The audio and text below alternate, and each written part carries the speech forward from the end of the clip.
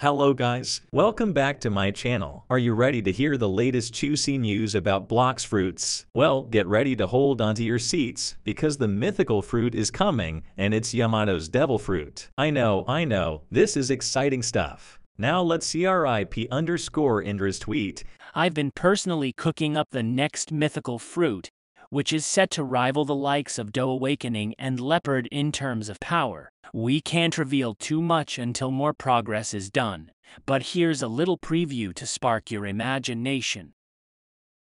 Yamato's devil fruit is coming, so basically it's the new furry fruit LOL. For those of you who don't know, Yamato is a character from One Piece, and he has the power of the mythical Zoan fruit Inu no Mi, and now his devil fruit is coming to Blox fruits. We don't know exactly what kind of powers the fruit will give players, but we can guess based on Yamato's abilities in One Piece. It's expected that players will be able to transform into an wolf. Yamato's special devil fruit ability allows him to create ice, so this fruit may be similar to ice. Yamato can also use the ice to cover his weapon. Are you excited about this new addition to the game? Let me know in the comments below. And if you're new to the channel, don't forget to hit that subscribe button for more exciting updates on Blox fruits and other games. Thanks for watching, and I'll see you in the next one.